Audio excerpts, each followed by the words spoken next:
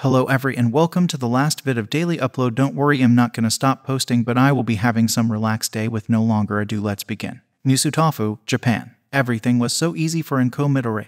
Despite birthing an absolute waste of space, it all shined in her favor every single time. Her shitty thing had a quirk now, and after 2 more years, she would be able to collect on all the hard work she put into raising it.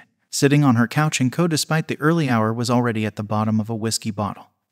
Almost there, Inko. Too bad it isn't here so I could hurt it some more. Those were the days. Leaning her head back, Inko sighed contentedly as an almost nostalgic expression crossed her face. While one would associate making a face like that by remembering the times they had fun nights out with their friends, the only things that came to her mind were nothing of the sort. Its screams are like music to my ears. Inko wasn't remembering the times she had fun with Mitsuki nor the litany of men she had sex with after Hisashi left. No, it was all centered around the torture she had inflicted on it, that it being her son Izuku Midori. Thinking about it had Inko wanting to grab a knife and make a request to Yue so Izuku could come back to her home, if only for a few hours. That option got more enticing as she grabbed another bottle of alcohol before she started fishing around in her pockets, but before she could pull her phone out and dial a number, a loud knocking was heard at her door. Groaning, Inko got up, making her way to the door of her home. Who the fuck is it? Swinging the door open, Inko saw the body and face of what to her was a very attractive man. Inko Midoriya. Speaking out, the man took his hat off, allowing Inko to get a clear look at him. Inko Midoriya. Speaking out, the man took his hat off, allowing Inko to get a clear look at him. Inko, seeing the man, immediately smirked as seductively as she could. Her waste of a son could wait, for the man in front of her took priority. Hello, handsome. Yes, I'm Inko Midoriya. Can I help you? Leaning on the door frame, Inko tried to seduce the man, appearing as sexy as she could, even unbuttoning 2 of the buttons on her shirt, though the man's face quickly turned disgust-filled before it was wiped away. I'm Detective Namasa Tsukachi with the Musutafu Police Department. Could you please come with me to the station? Waiting patiently, Namasa saw Inko freeze for a minute before she spoke, though the way she gritted her teeth told him she was definitely angry. Fishing into his coat, he grabbed handcuffs, though he didn't bring them out. Oh, is there a problem? Her fist trembled. She was afraid, rage-filled, and downright ready to murder that piece of shit. After all I have done for him, allowed him to live, eat my leftovers, this is how he repays me. Gritting her teeth, Inko looked at the man, waiting for her answer. No, there isn't a problem. That is if the report we received is false. Narrowing his eyes, Namasa saw Inko's fist clench even tighter, the veins on her hand popping through her skin. Inko couldn't believe this, but quickly she calmed herself down. They didn't have anything, and were they really going to believe a crybaby who could barely do anything right over her? No, that was impossible. So unclenching her fist, Inko's smile returned, similar to her son. She had practiced this one, though not for faking happiness, but for innocence. Okay, detective, please lead the way. Maintaining her smile, Inko complied with Namasa even when he told her he had to put her in handcuffs per standard protocol. Everything Inko did was for the faking of her complete innocence. The police had no evidence of any crime they claimed she did. Though Inko knew one thing: when she got her hands on Izuku, she wouldn't just hurt him, no, she'll make sure he never told anyone anything ever again. Inko really regrets her decision to not slice Izuku's vocal cords as a child, though she would fix that mistake once this was all over. The car ride was silent all the way to the station. Inko sat handcuffed in the back of Namasa's own custom car, though this didn't stop her advances as she tried to blow on his ear, whispering sultry words, all the while making innuendos about being handcuffed. Namasa, however, kept a straight face. In fact, inwardly he wanted to throw up. The smell of her breath along with her disgusting words only furthered this feeling. Eventually, they arrived at the station, and after getting Inko out of the car, Namasa escorted her to an interrogation room. Sitting her down, Namasa uncuffed Inko, only for him to cuff her back to the table, confusing the woman, though before she could speak, Namasa did. Stay here. Not saying another word, Namasa left the room, and the invading white room only had Inko Midoriya inside as Nezu's request was filled. Everyone wake up, the day is about to begin. Nezu's voice cut throughout the spectator room as the teachers and staff slowly rousing in their sleep. The only one to fully wake up right away was Aizawa, though that may have been because of an early phone call he had just received. Yes, I don't think it's a good time now. No, he hasn't been injured. The students are in a war games scenario. Can't you promise her that she could come another time? Fine, I'll speak about it with Nezu. Ending the call, Aizawa pinched his nose, his eyes looking at the monitor at which showed a sleeping Izuku. Maybe she can help. Aizawa, anything you would like to share? Nezu, out of his chair and grabbing a mug of tea, looked at the teacher before deciding to get the man a mug of coffee as well. Handing the cup, Nezu waited as Aizawa took a sip. Yeah, Mandalay called. It appears that Midoriya has a new visitor wishing to see him. Mandalay said. What's going on? Is it morning already? Cutting Aizawa off, Present Mike stretching spoke aloud, causing everyone else on the staff to wake up, all of them groaning as they did so. Shutting his mouth, Aizawa looked at Nezu, who only nodded. Well, glad to see you're all awake. Teachers, staff, the second day of the war games had now begun. With a cheery voice, Nezu held his mug out towards the teachers, who all took a second before looking at the monitors, seeing their students still sleeping, though Vlad spotted Kanoko still awake, barely clinging to consciousness, while a vine cocoon took Ibara's spot. Have any of them woken up yet? Questioning Nezu, Midnight looked at every student before Nezu answered. No, not yet, though they should be soon enough.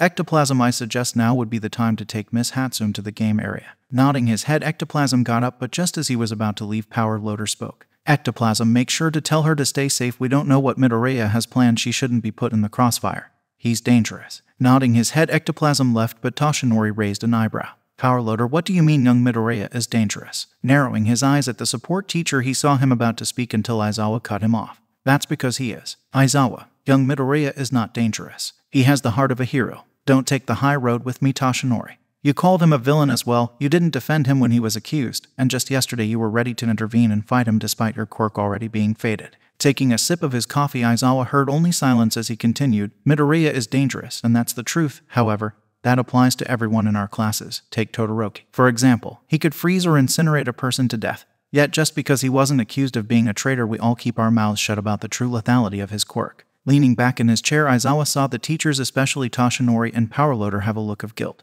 This discussion will have to wait. The heroes have awakened. Cutting through, Nezu gave the staff a way out as they looked to the screen, seeing most of the Class 1 and 1B waking up while Uraraka was in her bed, Izuku having moved her after his escape. Watching everyone, Ectoplasm sounded over the comms. Nezu, I dropped Hatsum off. I'm heading towards the Hero HQ to pick up Komori. Confirming he had heard Ectoplasm, Nezu switched a monitor through the city before spotting the Power Loader's pink-haired student walking through the city streets with a large duffel bag. While most of the teachers kept their eyes on the monitors concerning the waking heroes, Power Loader, Aizawa, and Nezu kept an eye on Mei, watching as she came to a familiar apartment building. Raising an eyebrow, Power Loader spoke. Isn't that where Midoriya moved to? Yes, it is, but why is Hatsum going there? Does she know? The staff watching Mei searched for an answer to why she would go specifically to that apartment, but they couldn't focus on it as screams from the hero monitor echoed in the room. It seems that Kendo and a few others found Kinko's body and Ibara's cocoon. Turning back to the other monitors on the heroes, they saw most of them quickly getting dressed in their hero suits before running out, the staff witnessing a collision between a few of the students as they rushed to the room. Nezu is Ectoplasm there, yet Kanoko looks as though she is about to drop. Concerned for his student, Vlad kept looking at the screen as Kendo, Tetsu, and Yui checked up on Kanoko before Kendo started speaking to Ibara. He's almost there, Vlad, don't worry. If anything, Ibara should be the one to look out for. That being said, now that this happened, the heroes will be having a horrible time sleeping. Midoriya is being very thorough. How so? Questioning Nezu on his thinking, Toshinori turned to the principal, who answered it quite simply. With Midoriya's childhood, to me at least, it's clear what he is doing. He's making the hero team feel trapped, hopeless, and that he is around every corner. His bullying and abuse most likely had him feeling exactly what he is projecting to the heroes. Paranoia and fear. I must admit, despite the torture I myself went through, Midoriya's was exponentially worse. Taking a sip of his tea, Nezu sat back as Uraraka finally arrived in the room, the teachers' minds filled with what Nezu said. Each time Nezu complimented Izuku on his villainy and tactics, the staff was thankful he had enrolled to be a hero.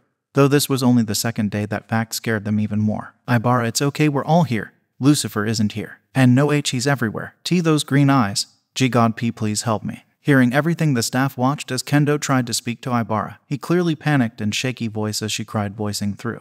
Vlad clenched his fists. One of the most composed of his students was breaking down in a way he had never heard or seen before. Midoriya, what have you done to her? Though it was unprofessional, Vlad felt a small sense of anger enter his body as he said that in a low voice. Despite what Nezu had said before, he couldn't help himself when he saw his students like this, and it was all because of Izuku. Vlad. His name being uttered, the teacher turned to the voice, only seeing Nezu sipping his tea while giving him a sidelong glance. Though the message was clear. Calm yourself, Vlad. You knew of the stakes when you agreed to the game. Don't take it out on Midori.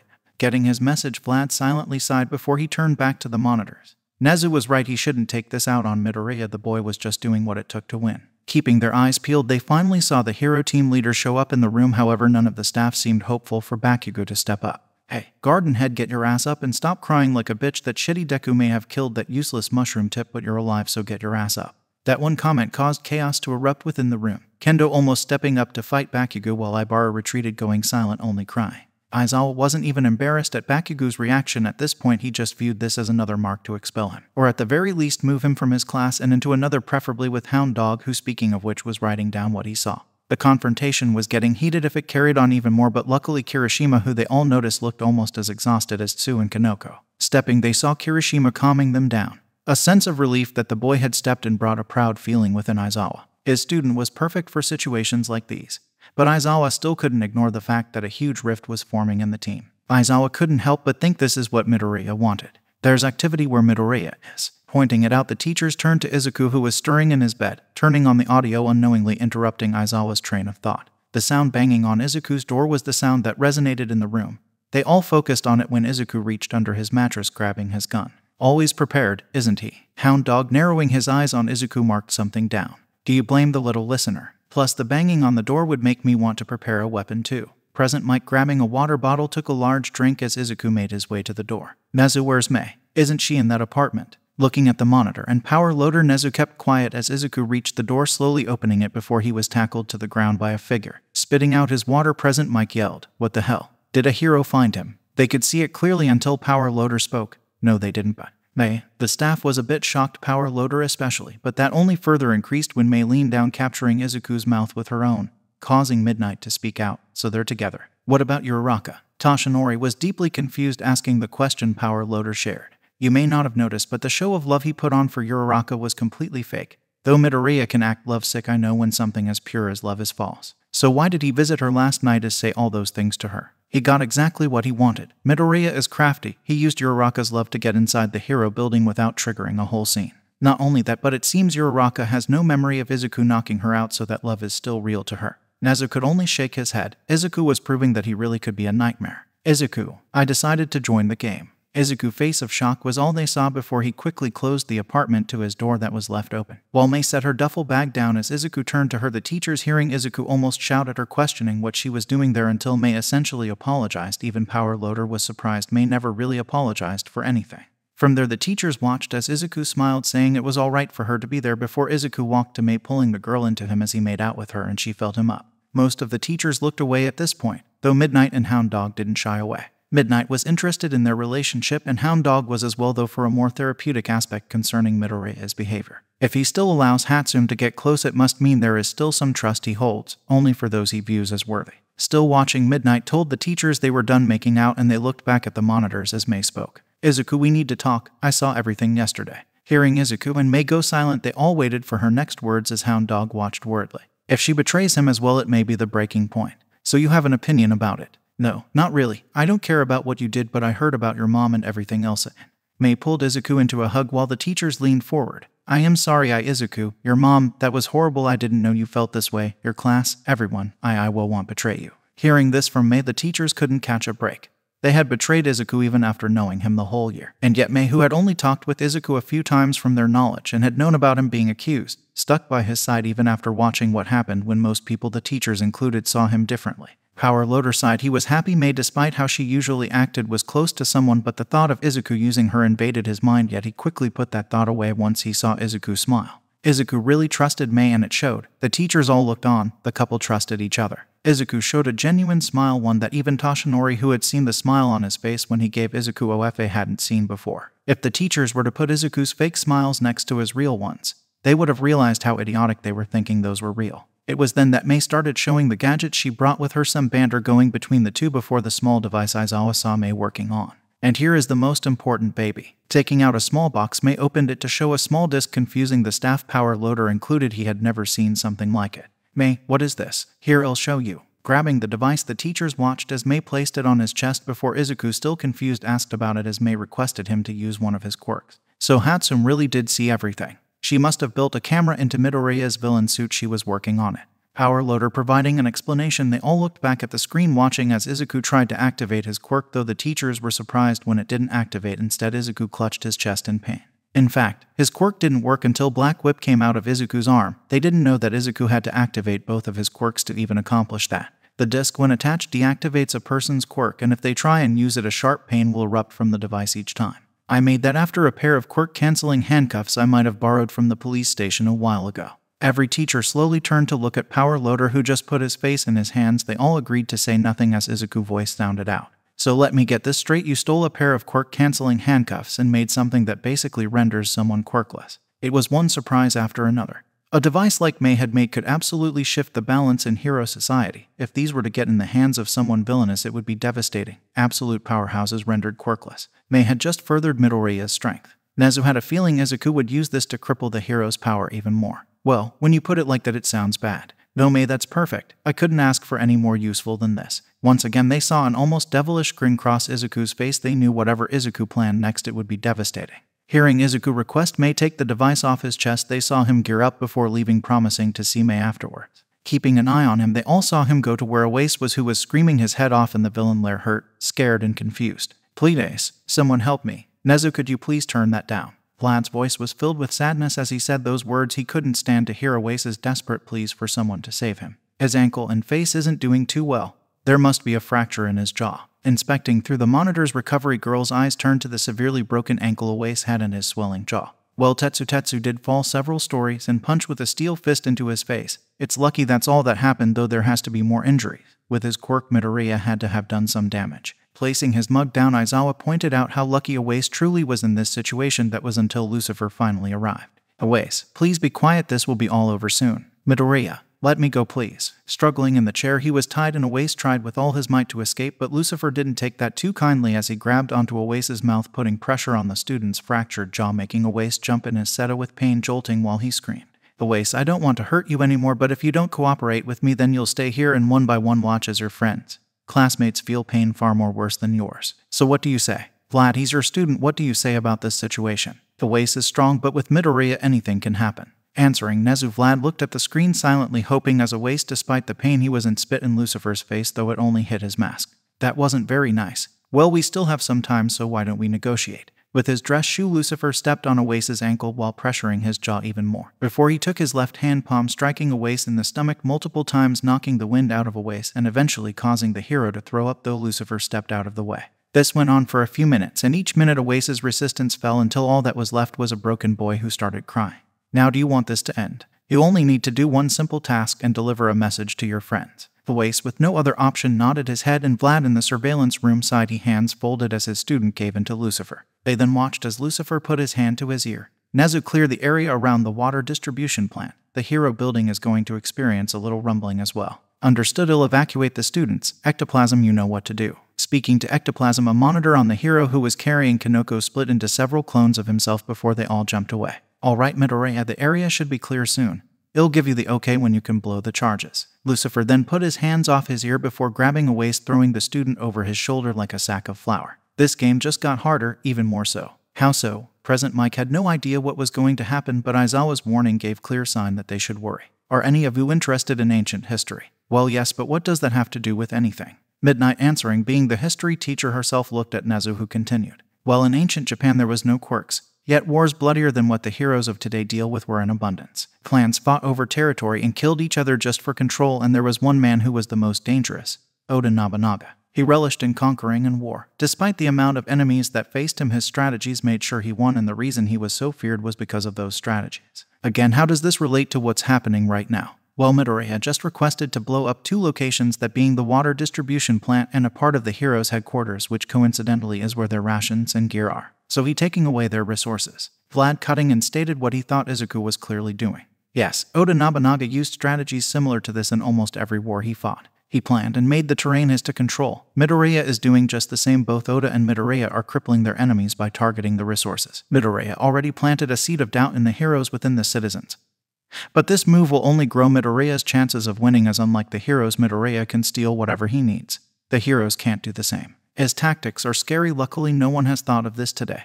Though they can target us using the media, taking away resources needed on a daily basis like Midoriya has done would be far worse. Aizawa was inwardly grateful they saw this now. In fact, everyone was. If anyone was as remotely strategic as Izuku was, this would be a problem. In fact, Nezu was planning on making a plea to the Hero Association and government to take measures concerning this in the future. Eventually, they saw Lucifer make it back to the street level several buildings away, and though the Hero HQ was in the distance, it wasn't that much. They watched as Lucifer placed Ace on the ground before he dug into his suit, pulling out 2 detonators before placing them in Ace's hands and pressing his thumbs down and into the buttons before Lucifer pushed him forward. "Walk and don't forget the message." With that command, Ace dragged himself to the hero building while Lucifer, with OFA active, jumped to a large billboard before taking the snapier he carried off his back, setting it up as he focused on the direction of the hero building. Speaking of which, the teachers looked to the hero monitors, seeing the classes all speaking to each other, a fearful feeling clear in the air while they spoke. Minta, with head down, was amongst the loudest at the dining room table. "Guys, maybe we should forfeit." Now, Aizawa always knew Minta was very frightful and easy to cry in tough situations, but the boy had gotten better. But it seems Midoriya reverted him back to the time in the USJ.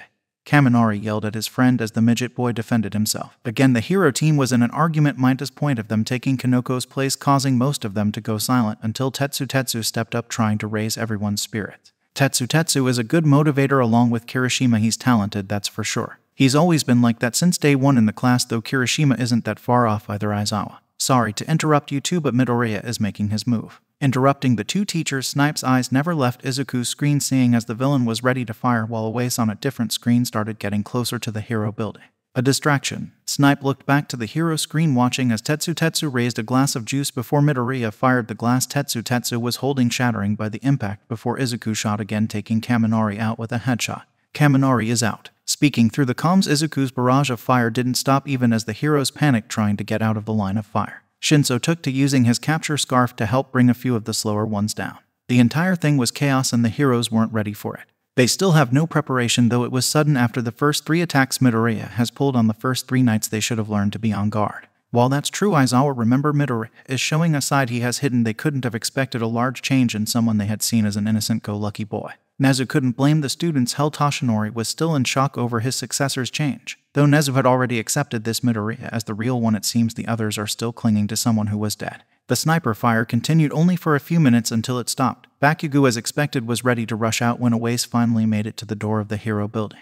He's there. This will be bad. Ectoplasm, are the areas clear? I expect Midoriya to use the bombs soon. They're clear. Every student has been evacuated. Hearing that, Nezu looked at Lucifer. Midoriya, the bombs are ready for use, though even if they weren't, you still would have used them, wouldn't you? Not like I had a choice, Nezu. Deadman triggers can't be disarmed from a distance. Lucifer on the screen grinned, yet they could only tell by his eyes that what was coming would be exciting for him as he stood up, giving a 2-fingered salute to a nearby city camera. Looking back at Oase, they saw the boy bang on the door with his head, and after Shinso changed his voice using his hero gear, they saw the boy get brainwashed before being told to enter, and despite the trouble he went through, Oase finally entered, building slowly before collapsing on the ground, Sen rushing to him. The teachers all watched with anticipation as Sen checked and Oase before the boy uttered some words to his friend. He said he would let me leave if I did this. He has a message for everyone. Enjoy the fireworks. Before Lucifer, he momentarily put the sniper back down, fired a large splot of fake blood splattering on Oase's head and over Sen. Putting his hand to his ear, Vlad was about to call the elimination when Oase's hands dropped the detonators and large explosions happened in 2 places, destroying Ectoplasm's clone that was still in the area and filling the common room of the Hero HQ with smoke.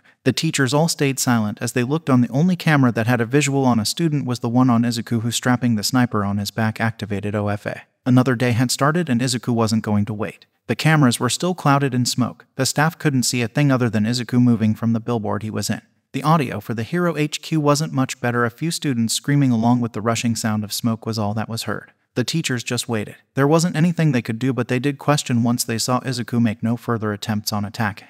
Why isn't he rushing into the Hero HQ? Wouldn't this be the perfect time to strike? Midnight turned to her fellow teachers, most of them nodding, but Nezu didn't.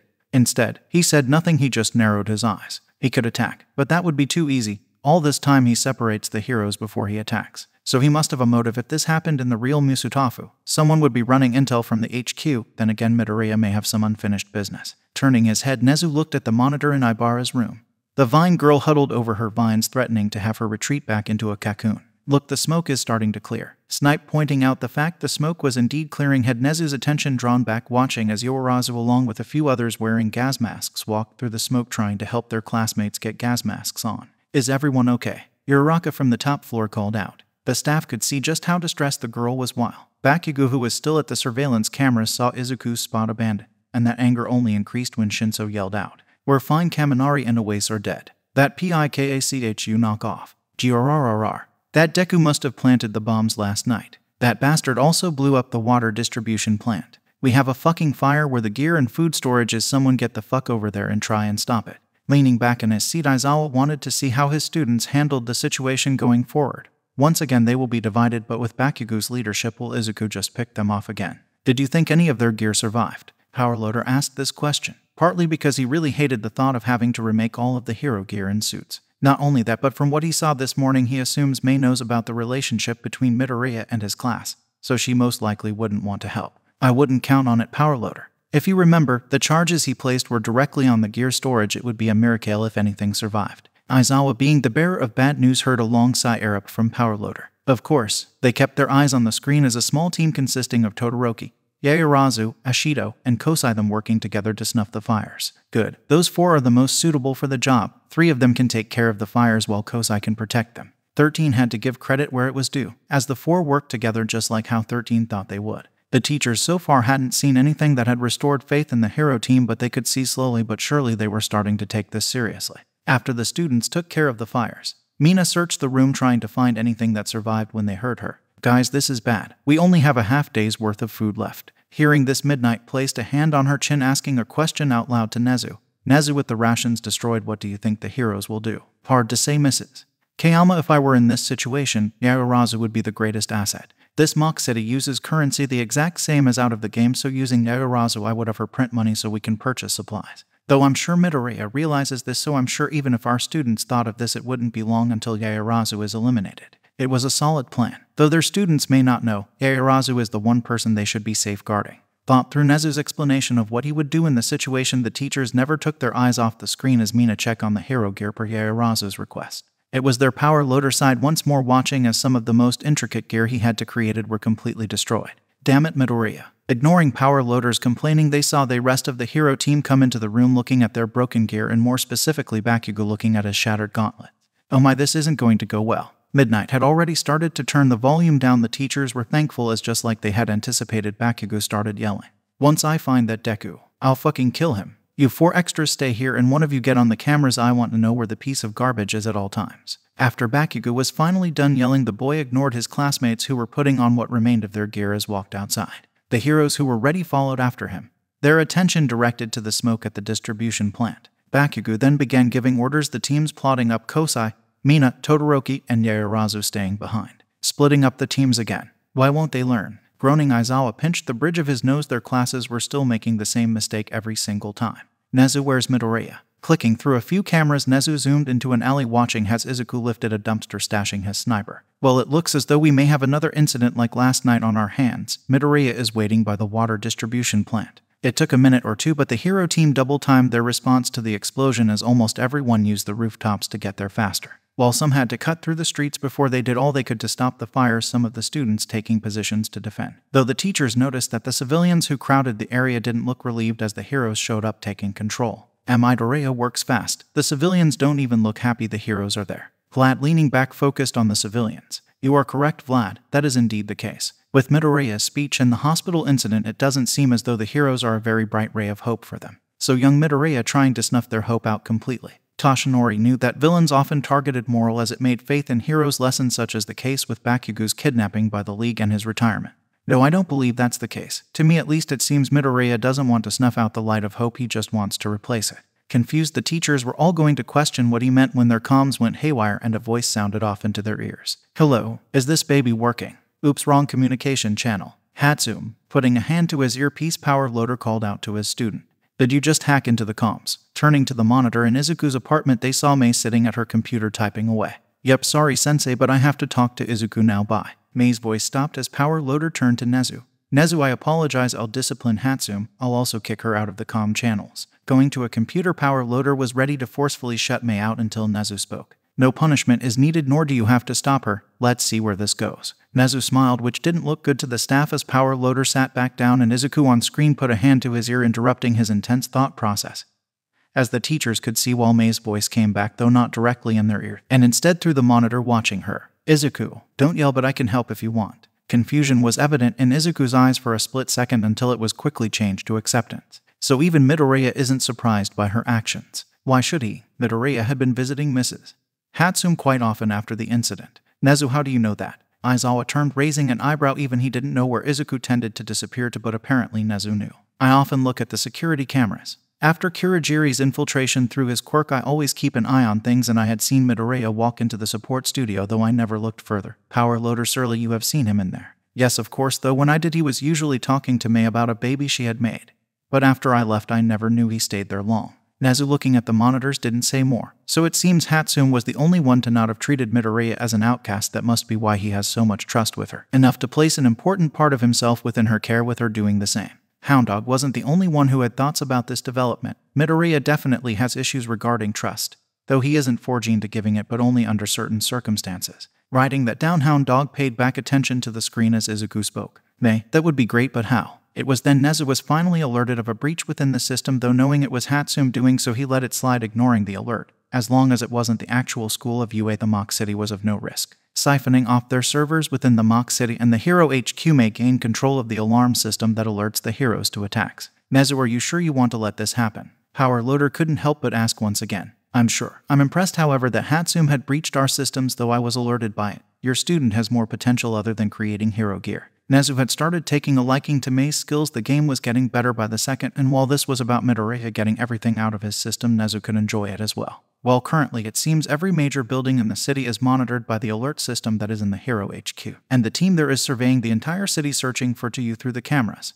But I can make a false alarm and draw some of the heroes away. While Mei's plan was simple, the teachers can see that even without any complexity they could admit it was a solid plan. The heroes couldn't not investigate the alarms, and by extension the hero team will need to separate even more, giving Izuku even better chances of attacking. Izuku on screen remained silent, but every teacher knew he would take the opportunity, as they would. Alright Mei, first I need to contact Nezu. I'll contact you, but prepare to send alarms to every bank, police, and fire station on the western side of the city. Will do. Hearing this, Nezu already had his paw next to the earpiece as Izuku spoke to him directly. Nezu, I need you to clear the apartment buildings on the southern side of the city. I plan on letting loose. That can be arranged. We are having Ectoplasm escorted the students out. Robots are still in play there. Nodding to Ectoplasm, who got up understanding as he walked out the room. Yet the staff were confused on why Izuku picked that area specifically. The teachers then watched as Izuku jumped to the roof of the building next to him, looking over the edge, before sending word to Mei to sound the alarms, and after a second the teachers looked at the surveillance room which Aorazu was residing in. As the alerts popped on the screen continuously, the girl panicking. So she still falls under pressure. I thought we fixed that. Aizawa shook his head. The whole reason for the final exam was to build a sense of confidence under a tense situation for Momo, yet the girl returned to her old ways. Aizawa, it would be best to remember what they are currently dealing with. Midoriya came as a shock to us, imagine them. You're right, Nezu, I just hoped even with Midoriya's change some of our lessons stuck with them. Aizawa crossed his arms as Yaorazu called out to everyone over the comms, alerting them to the situation at the West District even though nothing was happening at all. Bakugo didn't take the news so well, and again the boy started yelling, commanding his team to move their asses, while Todoroki was told to go to the water distribution plant to help with the fire. Aizawa, why haven't you put a muzzle on that little listener? No offense, Hound Dog. None taken, though for Bakugo I do suggest we implement one. Hound Dog even agreed with present Mike, though Aizawa found it ironic he was saying that. Everyone, you may want to watch this. Hearing Nezu, they turned back, watching as the students who weren't told to stay ran towards the western district, Bakugo being last and the furthest behind, as Izuku, who hadn't made a move, turned to where the explosions were coming from.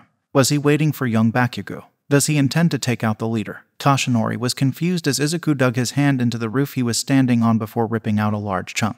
No, at least not yet. Narrowing his eyes, Nezu watched as Izuku threw the chunk, hitting Bakugo and sending the boy to the ground of a roof. Who the fuck did that? You're fucking dead. On the monitor, Izuku just stared down at Bakugo. Hob was raging in the roof before Bakugo spotted him. Bakugo was ready to rush after Izuku, but the boy ran, using his quirk to boost his power. Bakugo yelling rushed after Izuku, yelling for him to get back there. But as Izuku was running, the reason why Izuku had told Nezu to clear the southern district made sense. He's luring Bakugo there. Does Midoriya have a trap? Midnight questioned Izuku's motives, and the staff and Nezu was confused. No, we would have seen him early in the morning within the southern district, but Problem Child never visited there. Aizawa scooted closer to the monitor, placing a hand on his chin. It didn't make sense why Izuku would lead Bakugo there. They knew one simple gunshot could have taken Bakugo out, so clearly Izuku had something else in mind.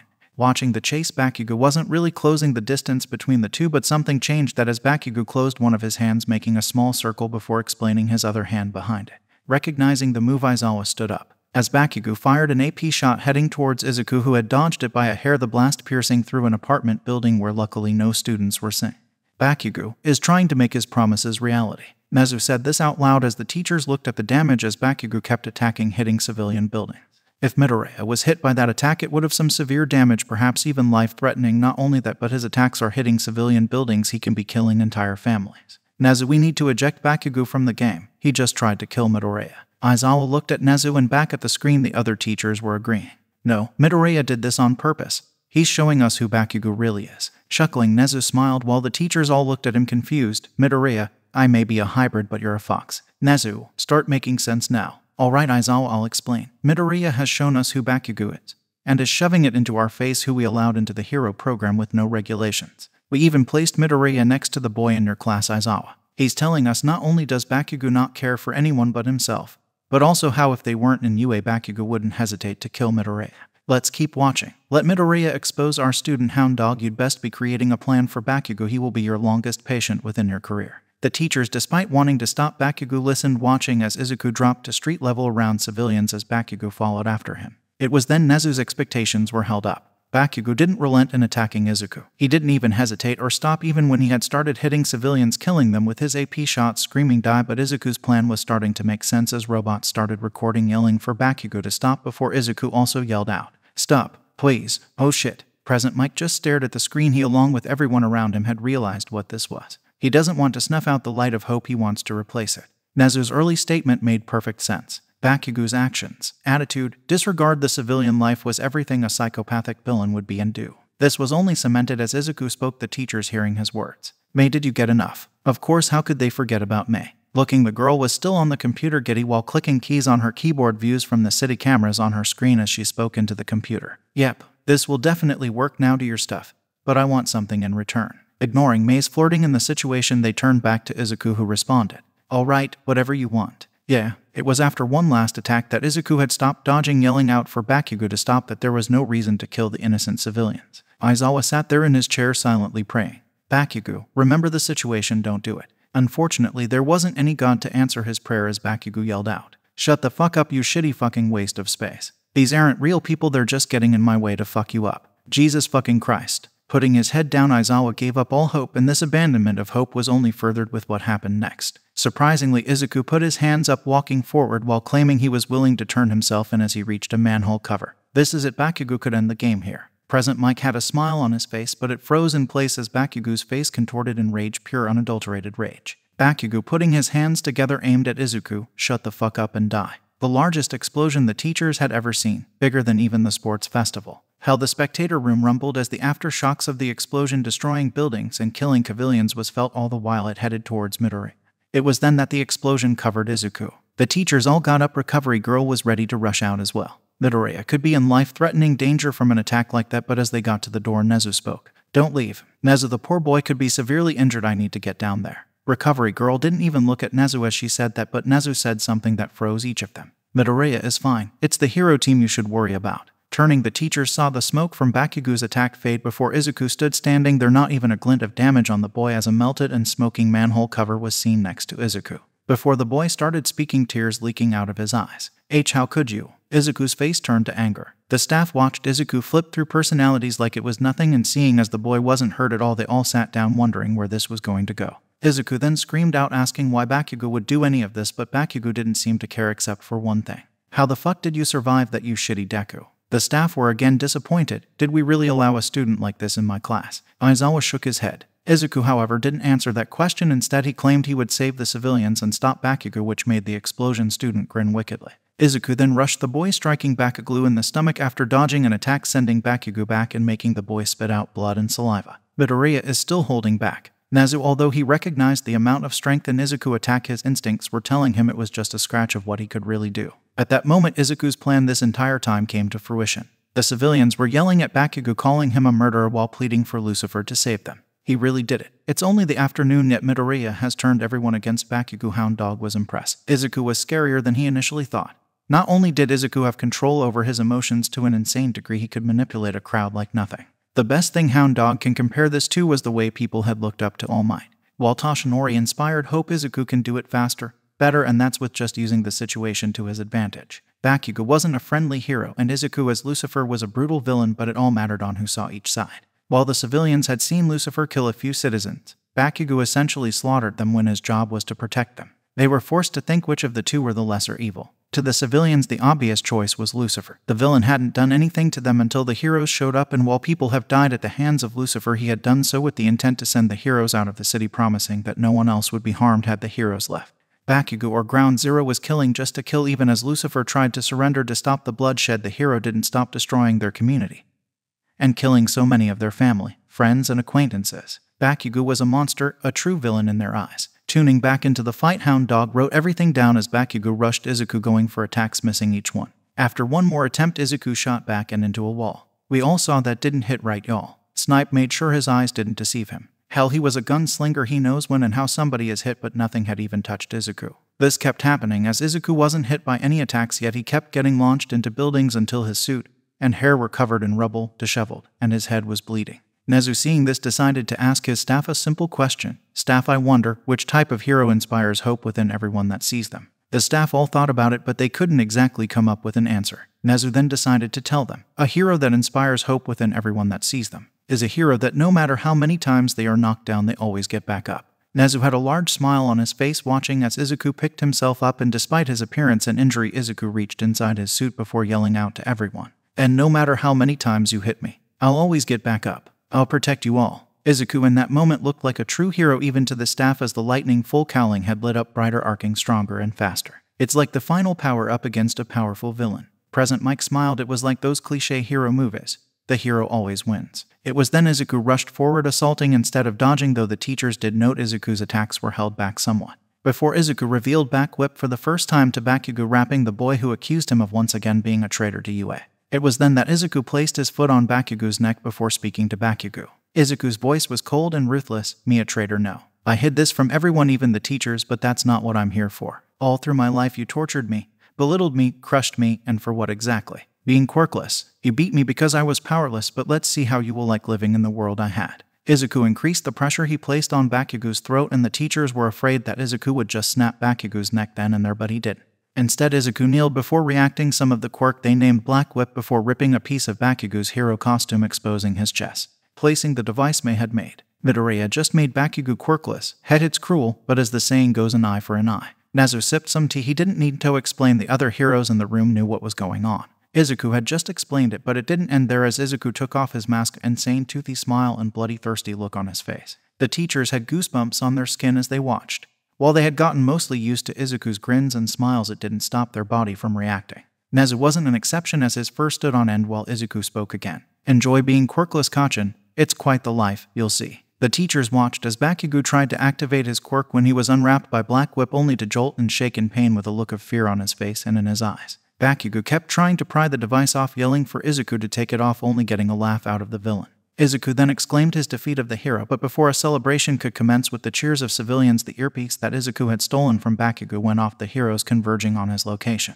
It was then Izuku took off with OFA and Black Whip, making his way to the hero HQ, and the day had come to a close. With that, guys, I hope you enjoyed this part and see you next time. Bye bye.